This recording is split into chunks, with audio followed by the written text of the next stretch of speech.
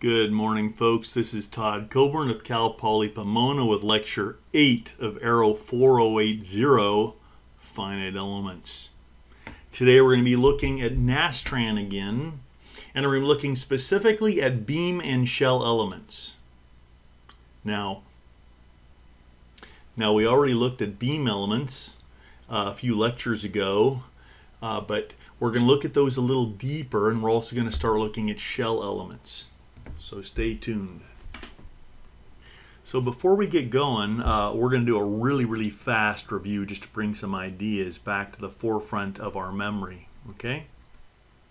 So remember, we saw in Arrow 3261, as we looked at a member that's being extended, how its shape changes due to Poisson's effect, right? How it gets longer and narrower at the same time.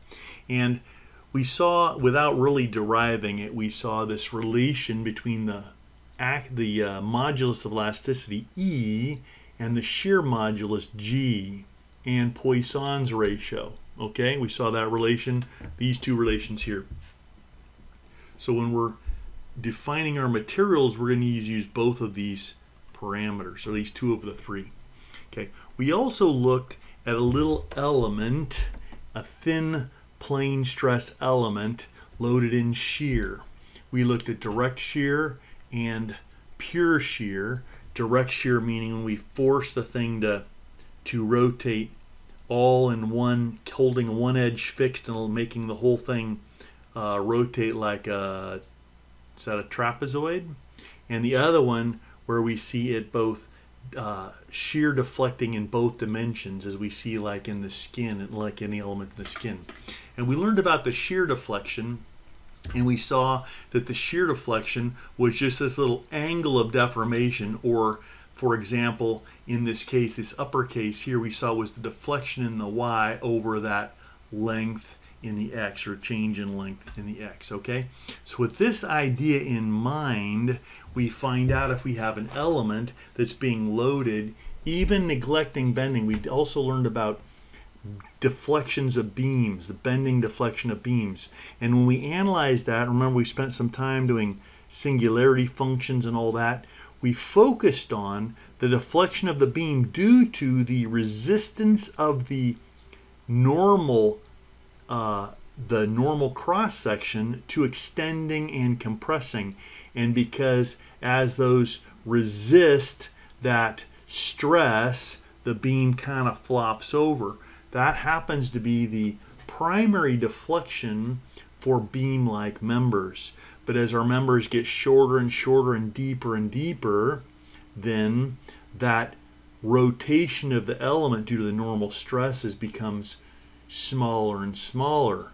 However, in both cases, we also see this shifting of the beam as it shears. That's called shear deformation. Now, normally when we calculated those deflections in 3261, we neglected the shear deflection. We only looked at the deflection due to that stress on the normal face. But we're going to find out for certain kinds of beams that shear deflection is no longer negligible. And fortunately, NASTRAN gives us a method of including that. Of course, it's not just, we can't just punch a button, have it included, and expect everything to come out okay, because it's actually rather complicated to figure out what coefficients to put in to get the correct shear deflections. So just trying to account for it doesn't necessarily mean your numbers are any better, and they might actually be worse. Stick with me. This is also looking at that idea of the shear stress. Remember, shear stress is related to the shear strain through the modulus. This is Hooke's law for the shearing strains. We looked at that in 3261. So if we look at a beam, a cantilever beam, just to, instead of deriving all this, if we just grab what we can find from the other sources, we see if we had looked up the deflection of a beam, we would get this kind of value. If we looked at the shear deflection of the beam, we would get this kind of value. So let's just think about this for a moment. What this first equation means is this beam is subjected to a transverse load, right? It's a cantilever beam subjected to transverse load, and as it deflects, it's deflecting like this. But really what this first equation is based on is it's looking at a cross section and how that cross section gets longer up here and shorter down here. And because of that, the beam ends up drooping. These elements here are getting longer, these elements are getting shorter, and that causes droop, which we called deflection. What the shear deflection does, this is where probably 99+% of the deflection analysis done in industry is done analyzing this and neglecting this. Even when you get into finite elements, that's true. What the shear deflection does is it says, okay, forget normal stresses.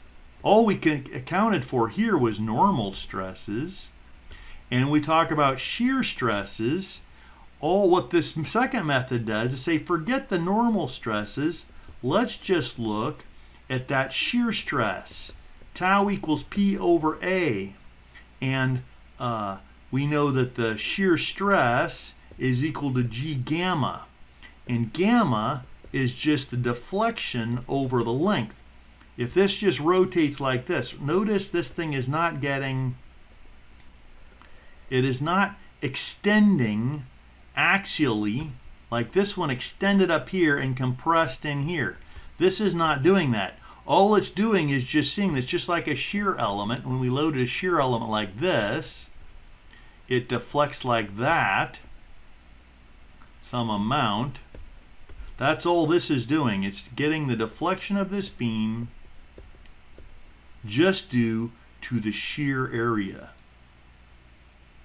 Now, we can rewrite this to say that the deflection then is equal to gamma L, and if we rearrange this, that means we see that it's just tau over G L, which is just P over A L over G, which we can write over here, P over A L over G, and that means for a cantilever beam, the shear deflection is just PL over AG. That means just due to the shear acting, the beam deflecting like this, excuse me, it's not getting longer, so it's deflecting like this deflection is given by that amount. That's the shear deflection. This one is looking at how the beam droops due to this member up here getting longer and this one getting shorter. That causes droop. Without the thing rotating like this, remember the slope anywhere along here is 0, right? Well, we can say, well, if we talk about this, we'll often talk about the slope here relative to that other guy, but basically if you draw a tangent, it's tangent to the beam. In this case, we see we get a definite change in slope right there. Not slope, but the whole thing just kind of rotates down. So this is the deflection we normally calculate due to normal loads.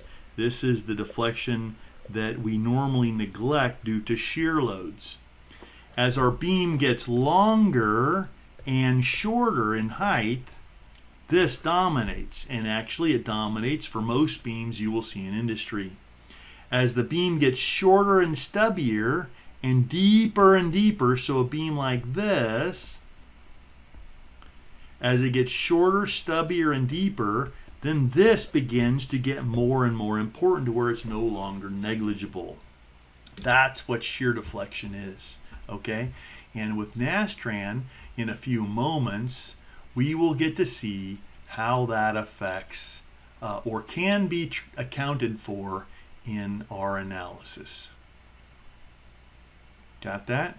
Okay, so for a cantilever beam, we saw in 3261 that the deflection is PL cubed over 3EI. That's only accounting for the normal stresses, and we didn't learn anything about shear deflections. I'm telling you now, and I just derived for you, that the shear deflection is actually PL over AG for a cantilever beam. Now remember, when we plugged in our shear stress for this, we plugged in that the shear stress in that equation was just P over A. remember, if we have a rectangular cross section, the shear stress actually is a function with a max that for a rectangular section is 3/2 P over A.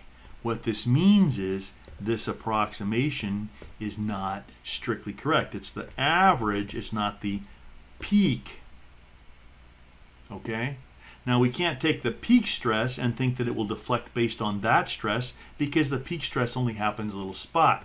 And it doesn't exactly deflect like the average stress. It deflects something in between, and so we're going to see that there are some factors for different types of cross sections that help us to correct our numbers. But actually, if you just use this for the shear deflection of a cantilever beam by just using the shear stress, the average shear stress as the stress, you're going to be pretty close to correct. Most anything we do is wrong already because we normally are taking stresses out beyond the elastic limit and pretending that our E is valid. And when we try to account for shear deflections, there are usually a number of things, such as also that nonlinearity, but other things that affect our answer that cause it to be off. So a slight error by just neglecting using the average stress rather than the peak stress or something in between is a nice simplification, and it refines our answer better than just using this without introducing a lot of complexity. However, I'm going to give you some factors that others have developed that can even purify our numbers slightly more than that.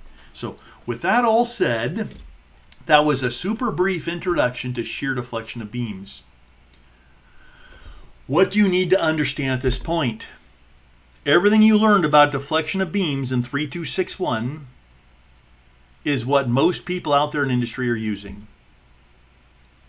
It happens to be just accounting for the normal stresses on the cross section, the deflection due to the normal stress on the cross section, and it happens to be the dominant deflection for most beams you'll run into in industry, aerospace and otherwise. However, there actually is a little additional deflection that occurs due to the shear flexibility of the beam, and for a cantilever beam, this value I show below here is approximately correct if we have a rectangular section and we assume that the average stress is actually occurring. Okay?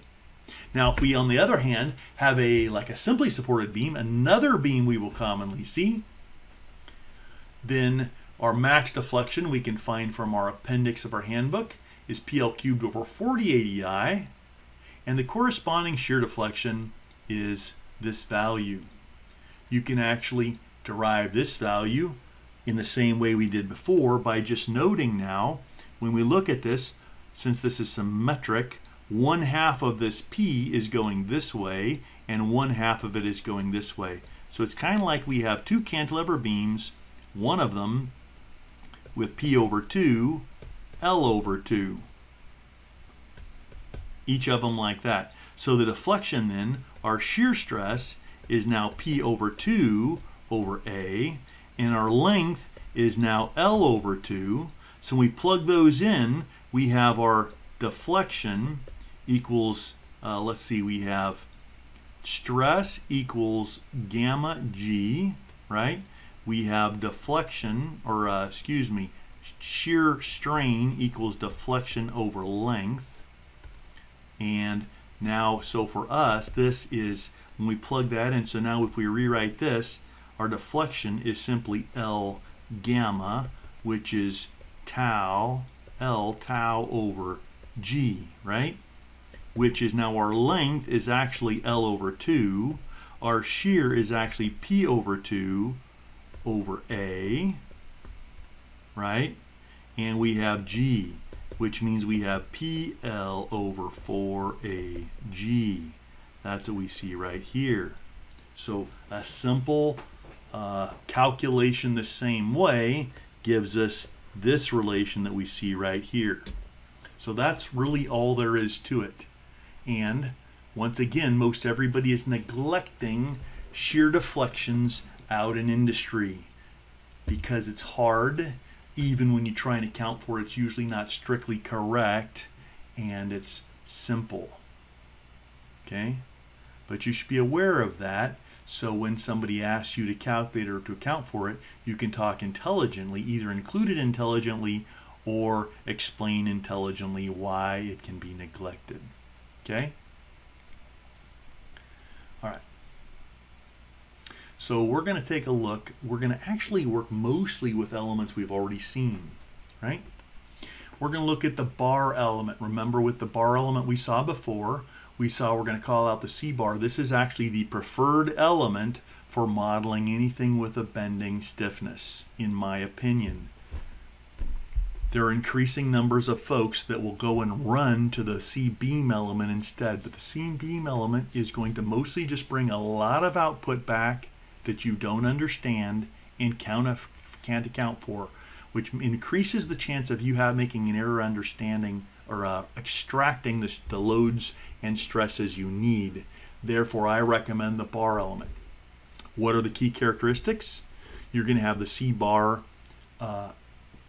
identifier. You're going to have an element ID, which has to be unique among the elements. You're going to have a property ID of a P bar card. You're going to have the two end nodes, 1 to 2, and the order in which you specify them will define the x-axis of the element. And then you're going to have a third point or a vector to orient the plane, the normal plane, for the section properties of that thing. Okay, as we saw here and we talked about before. We talked about developing a little toy like this to help you extract your FO6 loads and moments and shears and correctly when you're doing analysis. Okay? All right. We also have the ability to put in pin flags. If you put in a pin flag here, as you see here, you can put up whatever digits. A digit would indicate, like if a 1 would mean that it's pinned in the X direction, a 2 would mean it's pinned in the Y direction, and so forth, global values. And you can put those in to put pins in your model. It's dangerous to actually do that. You should test out anything you try to use and not just start using those values thinking it's going to give you gospelly correct results. Okay? You can also do a CG offset, a neutral axis offset for that element, so that your CG is offset from where the 1 to 2 plane. So your element is going to go from 1 to 2, and straight down the middle of that is your X, and that's what your property is going to be centered around, unless you specify an offset WA, WB, which can move where that centroid is. I actually don't recommend doing that either. It adds more complexity. There are some things that can happen to your results that will be wrong if you do that. I'm not even going to say carelessly, if you don't do that super carefully, and so it's better just not to use it unless you have a lot of experience modeling beams and accounting for that parameter, backed up by hand analysis on simple representative cases. Okay, and then we also have the ability to put a preload if our little bar is modeling a bolt or something. Okay, we saw that before. This was our coordinate system of the bar and how the loads and stuff comes out, and I gave you a little template last time for making your little bar orienter so you can extract your loads correctly. If I have you extract stresses out of your model, it'll be really easy to do that wrong unless you have one of these. Make one of these yourself and carefully pull out each load. Okay? There are some comments about it, what we can do with the element. We talked about these before, and we talked about this before, it being basically the same as a C bar but simpler. Okay? All right. Whenever we have a C bar card, we need the P bar card, which gives our properties. Our property ID matches whatever was called out in the other. We can have different property for every bar. We can have one property for all bars, whatever. Okay?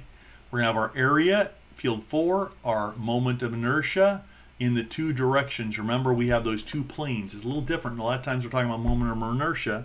IX is the moment of inertia about the X. Well, in this case, I1 is not the moment of inertia about the 1. Remember, it's the moment of inertia in the 1 plane. So it's a little different terminology. You got to be careful about that. You can have a torsional, constant, and other stuff. Okay? We talked about all this. Now, what we didn't talk about is this continuation card. If you put like a little plus P bar with the ID is usually what I do, and then in the first field of the following card you have plus P bar with the ID. Then you have the continuation card. We call out a K1, K2. If you want, so normally what NASTRAN does is it assumes K1 and K2 are 0. This means the beam has no shear stiffness. This means that when you get deflections out of NASTRAN, it does not have, it will not calculate any deflection due to shear. It only is giving you those deflection due to normal stresses, okay? However, if you put an entry, a non-zero entry for K1 or K2, it will then calculate the shear deflection using a factor. Now, if you use a factor of 1, like we saw for a cantilever beam before, that rectangular cantilever beam before, then you're going to get exactly this equation with a K equals 1, right? That's going to give you exactly the result of what I calculated before for a cantilever beam. But remember, I told you that that result was for a rectangular section when we're accounting for the average stress. And actually, Rourke has come up with some values, and actually some predecessors to him. He says that actually if you put in a K of 5/6, which actually means you're 6/5 that PL over AG value that we calculated before, that will give you a slightly more accurate number. That would be if you have a rectangular section. If you have a circular section, you only use 9/10 and so on. So you can put in these factors if you want to get a better number for your shear deflection. However, just putting a 1 in that K will account for some shear deflection. And since most of these factors, this K for a rectangular section, K for a circular section, are nearly 1, you'll notice you're not losing much by that. Okay? You get a slightly different number for like I-beams, and you'll notice that those formulas are by obviously quite approximate. So they will probably better the number than just using a K equals a 1, but they may not be worth the hassle of calculating the risk of introducing error. So basically, whenever we run NASTRAN, we normally will use, if with bar elements, we'll use P bar cards with the C bar cards with the P bar card. We will not include the continuation, which means we're getting 0 shear stiffness of the beam, which means all we're getting when we get our deflections is the normal deflection, deflection due to normal loads. This means if you have a very simple model like a cantilever beam, simply supported beam, or any of the edge constraints that we have in our handbook, you should be able to run a simple NASTRAN model to idealize it and get exactly the same numbers as your hand analysis within just the error or the round off errors of the program running those numbers. Does that make sense? If you include shear stiffness or flexibility, what you should see is a little more deflection than you would calculate just accounting for those normal deflections, those deflections due to normal stresses. So it should be very close to the same number. That's why we're saying it's negligible, but you should get a little more deflection. It's not like we're finding the stiffness reduces deflection even more. What happens is it deflects due to the normal stresses, and it also deflects due to the shear stresses, and when you add those two numbers together, that gives you the total deflection of the beam. Make sense? Okay.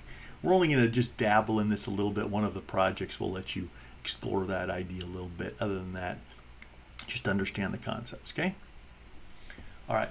We saw this little tool before. You can make your own. If you make one of these with the nodes and the planes, it will help you in the moment shown on there. It will help you to interpret your NASTRAN results better. Okay? I recommend take the time. Get a piece of cardboard that you can write on, that you can see what you write on it, cut it, slide together. I taped mine also.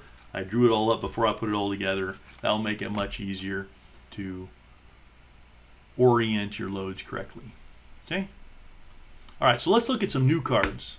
Let's look at the C-quad card. We have a number of thin plate-like elements in aircraft, like skins and floor beam webs and things like that. We've got two major cards that we're going to use a lot, C-quads and C-shears. The C-quad, we're going to focus on the C-quad 4. There's actually just a C-quad card. I don't recommend using that. And there are C-quad 8 and other cards. I don't recommend using those. Those are for professionals who actually have done a lot of work. That doesn't mean other people aren't using those cards, but to their own detriment mostly. Stick with a C-quad 4. It's relatively simple. It's straightforward. Stick with what you know. Implement it well. Understand your approximations and idealizations, and your numbers will be close enough for government work for 99+% of the work you will do. Okay. With the C-quad 4 card, this means we have a quad element, and it's going to have 4 nodes. Okay. The C-quad 8 just lets you put midpoint nodes. We don't need that. It's extra complication for no purpose. Okay. Or at least not a purpose that very many people actually need. We're going to have the C-quad 4 card, or field. We're going to have the element ID again. We're going to have a property ID of a P shell card, if we just have a normal shell element or plate element, or a P comp card. If you want to do composite work, you can use a P comp card. You can actually do that with the P shell card if you calculate the effective properties, or you can use the P comp card to calculate all that for you if you've never done that before. We then have 4 nodes. Once again, the order of the nodes is going to be very important. We're going to talk about this on the next slide, but let's get a sneak preview. Just like with the bar, the order of node picking is important. So if we call out a node here, 1, and we call out a node here, 2, and a node 3, and a node 4, our element is going to be defined like this. Our x is going to be going like from x1 to 2, and this is going to be going, this is going to be our y, okay? Except that these are going to be located like at the element centroid. Now we're going to see on the next slide that if you have a wacky element, which is, say, a little skew, that's going to screw up the angle at which the loads are. So where this one, we can see the F in the x direction is like this, the F in the y direction is like this. In this one, it's going to be off at some approximate value, which is going to tend to screw up your results. Got that? So let's keep our elements simple, and let's strive whenever we can to make them normal and square and not have wacky elements whenever we can help it. That will make our analysis job easier, and it will make the results we pull out more accurate. However, it's not possible many times to have only square and normal elements, and so we're going to have to dive into weird looking elements. Let's take a look at how it works, okay? Let's see, we've got the thickness. Okay, now what this allows us to do is call out, let's see, theta is our angle material direction. I don't recommend using that. Zophs is the element offset. Don't use that either unless you're a professional, okay? Now, if we have a uniform thickness element, or if we're going to idealize our element as being a uniform thickness, which is probably the best approach for most work we're going to do, probably all work as students and most work in industry, then we won't use this continuation card to call out our thicknesses. We will use the P shell card. We'll call out the thickness there. You don't want to call it out both places. If you want to put in different thicknesses, you use the continuation card and you put your thickness at each node in the C quad card, and you don't put it on the P shell card, okay? However, if you have a constant thickness element, or you're going to pretend that it's constant, don't put the thickness here, put it on your P shell card. So we should, for our purposes, we're going to use fields 1 through 7 and no more for all of our work, okay? This is the C quad actual coordinate system. What you'll see here is, remember when we had a normal element, one where all the sides are normal to each other, then our coordinate system was really simple to see. It was from 1 to 2 for the x and from 1 to 4 in the y, starting from the CG of the element, the middle of the element.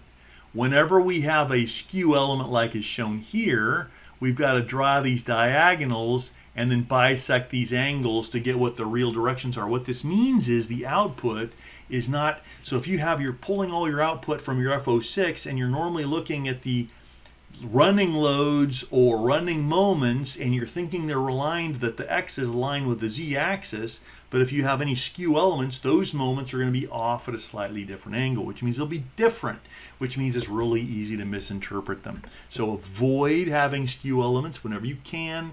Keep your elements rectangular whenever you can, and whenever you get an element that's not following that, just take the results with a grain of salt. Okay? This is what the forces and moments look like on the element. You'll notice this doesn't follow the right-hand rule, and it doesn't follow any other logic that you're probably going to think of. Now the x, f, the force in the x, the force in the y, those make sense. The force in the z, those make sense. Are you with me? What doesn't make sense is the moments, which we'll see here. You'll notice those seem to be all wacky, and they're defined differently. Normally we'd say mx would be the moment about the x, but what this is mx is the moment on the x face. You'll notice on the positive x face, mx is running in the negative direction, and on the negative face it's running in the positive y direction. And for my, that's the moment on the y face. On the positive y face, the my is running in a positive x direction, and it's opposite on the other side. You'll notice all the moments are equal and opposite. All the forces that are shown here are equal and opposite. The stresses are shown down below, and this is showing our normal sign convention tensor notation for the shear and normal stress on an element. Got that? So this is another place where making a little element with all these, this nomenclature can make it a lot easier to extract your results from the F06 correctly for doing later hand analysis. I actually have one of those too, and I believe I left it at school, so I can't show it to you, and it looks like I didn't scan it last time. It's actually rather simple to take these two diagrams and create your own. Got it? Now once we've defined our P quad card, we need to go to our P shell card, and this is what we're going to do. We're going to put in our property ID, our material ID, and our thickness. Remember that thickness needs to be blank if you place the 4 thicknesses on the PC quad card. If those were blank and we had no continuation, which I recommend highly, then we will have our thickness right here in field 4. Okay?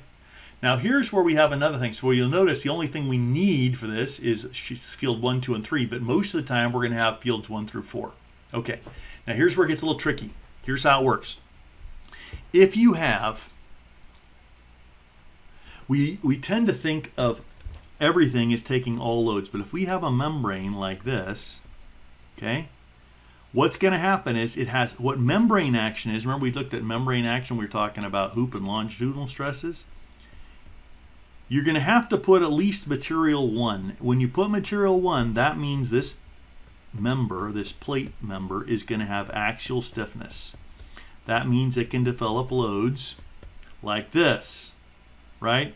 This would be running load in the x. This would be a running load in the y. And these will be the running loads, the shear running loads on the element. When you put in a material ID here, these are the stiffnesses and the loads you're going to get out of the element. You won't get any bending. That means the thing is like it's infinitesimally thick and it has no resistance to bending at all. 0.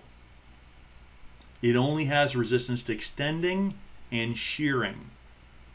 For many of our thin plate members in aerospace, like floor beam webs, skins, all we want is material property 1 in field 3, nothing else.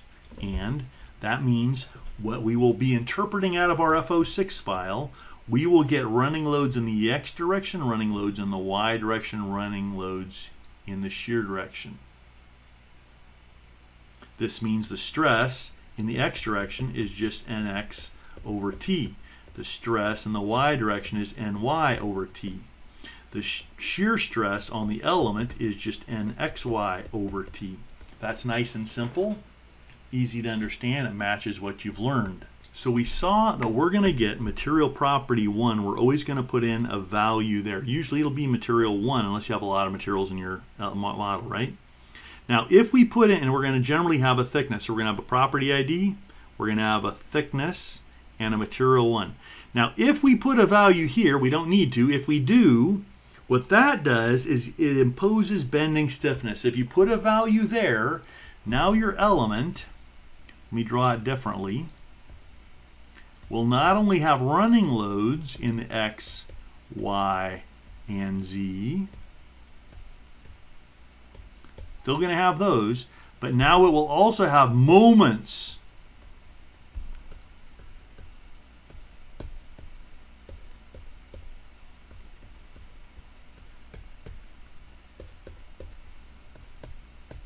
Moments and torques.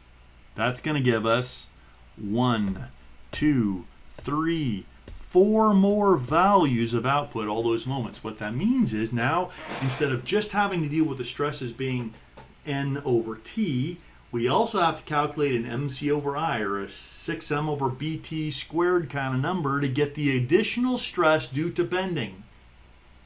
Now, if the member is thin like a skin on a very large member, then the bending in the skin is mostly negligible, and if you want to calculate it, you usually can just add that in by hand later.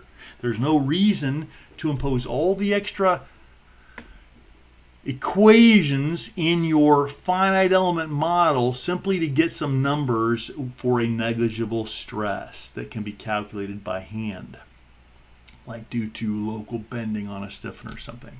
So usually we're just going to have this be 0 or just not even put it there at all, okay? But if we do want to actually calculate, like let's say we have a plate and we have a plate with bending on it, a bunch of plates, let's say we have a membrane, some horizontal pressure panel, there's pressure on this thing and it's fixed out here, and we want to look at all the detailed stresses. Our model's made of a bunch of elements like this. Then actually we're going to need that bending stiffness to get an appropriate, to get that bending response. But when we're talking about a coarse model of a full fuselage, we'll normally just pretend that the members, the skins have no bending stiffness. Does that make any kind of sense? Okay, so we're always going to have a material property in field 3. We're going to put one in field 5 if we want bending stiffness included. Now, normally that's all we need if we want bending stiffness.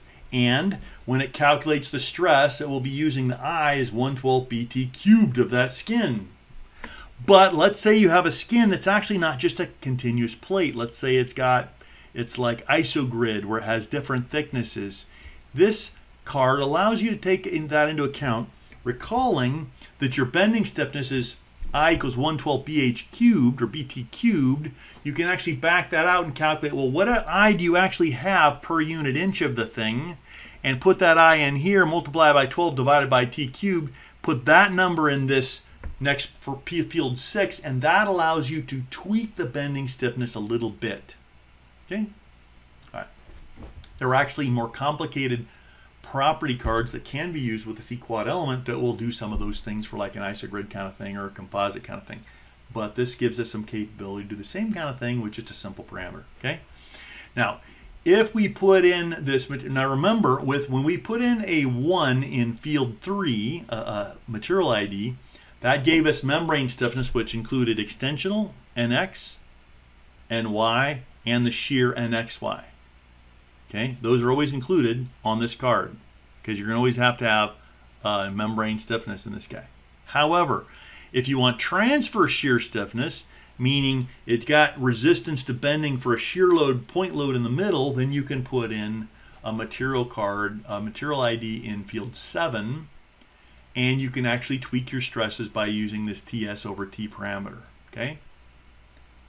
And if you want to use a non-structural mass per unit area, don't be confused by this word mass. Remember, in the US system units, 1 pound mass weighs 1 pound force, which means you can just plug in the pounds force per unit area, or the weight per unit area, in this parameter, and it will give you correct results if all your other units are consistent. Okay. All right. And then there's some other things you can do. Don't use those. All right. Now the shear card is an even more complicated card, and it used to be used a lot in industry because it simplified, reduced the equation significantly. It has some special characteristics which are kind of cool. So the problem with using quad elements for skins is that it gives you the stiffness of the entire skin. And back in 3271, we saw that the thickness of the whole skin was not effective because we learned about effective widths. What the C-shear card does, it allows you to account for the effective widths more readily than a C-quad card will. Okay, so you're going to call it the card a similar way. You're going to call it a C-shear, give an element ID, a property ID, and 4 grid points with a similar orientation. Are you still with me? Okay. This is where it starts to deviate. Then you go to your P-shear card. You're going to only have one material ID. Fine. You're going to have the thickness of your shear panel. Fine. And you can still do this non-structural mass. Remember, everything 5 and on is optional. Okay? Now, here's how it works. You actually can call out. So what this does is, now remember in 3271 we saw, once again, that our skins in the fuselage, due to buckling and things, right? If our skin is in tension, it might be fully effective. I said it may be less, but it sometimes will be or counted for as being fully effective. But if we're in compression, we know the skin will tend to buckle out. So we have 30T. However thick the skin is times 30 is how much effective width that works with the stringers. You remember all that? Okay. We can actually account for that here. Here's how it works.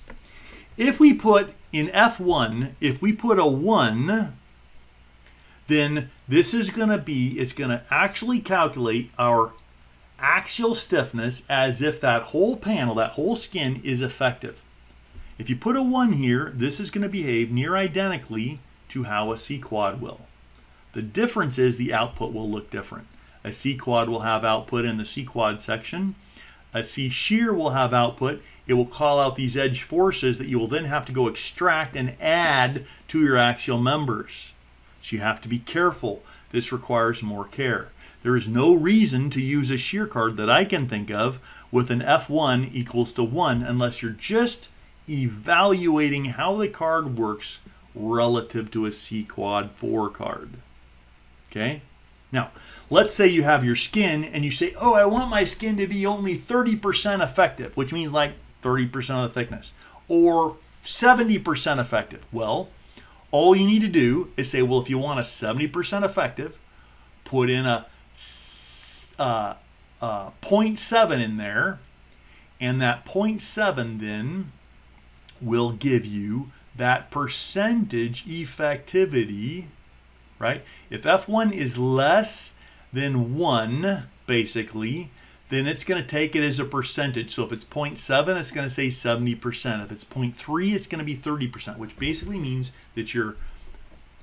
Now you'll notice that the P shear, remember the C quad can be used for for membrane stresses, and also it can be used for bending and transverse shear stresses. The C shear card only is valid for shear and membrane stresses, okay?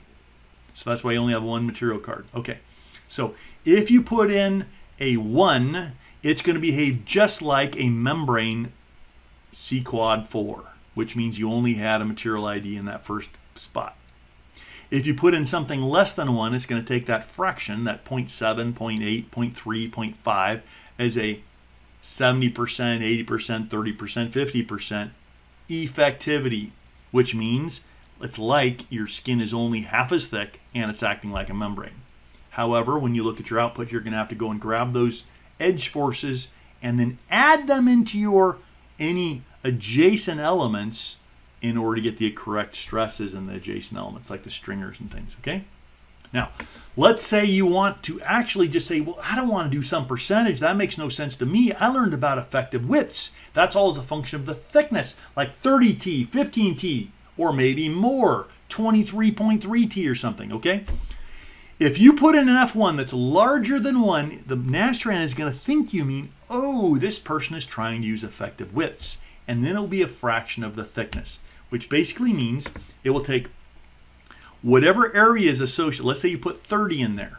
If you put 30 in there, NASTRAN say, oh look, F1 is 30 is larger than 1.01, therefore they're talking about effective widths. That means this person wants 30 times the thickness, which means it's going to take 30 times the thickness of that element. So if the element is 0.1, then it's going to be 30 times 0.1, it's going to be 3 inches, is going to be added to the actual, that's how much axial stiffness on that edge will occur, and on the other edges. If you put in a 23, it will put in 23t of axial stiffness. Does that make sense? That's how those parameters work, and then you have to be more careful in extracting your output. Okay. With NASTRAN, you can also put in an F3 and F4, which basically means if you want all the edges to be different, if you put in just for the 1 and the 2, then that will basically apply your whole plate the same way. What some NASTRAN versions will allow you to do is put in 2 more values, different ones at each edge, which is a little dangerous, and NASTRAN won't let you do it. It just gives you 2 directions. And for our purposes, whatever we put into F1 should also be in F2. Okay? All right. The rest of the PowerPoint was designed to refresh your memory about some principles we learned in Aero 3271 and some of the challenges associated with modeling those things. We're actually not really going to go into that today. You can read through that at your leisure, go back to your Aero 3271 notes and review that stuff. Today we're just focusing on how to use those simple C bars, C quads, C shears. These are 3 elements that we should use a lot. We're going to use rods, bars, quads, and occasionally shear elements as aerospace engineers. Okay? In the past, everything would have been shear elements nearly. But folks are tending to use higher order elements. So we're actually going to skip over this section and just focus on what we learned. Okay?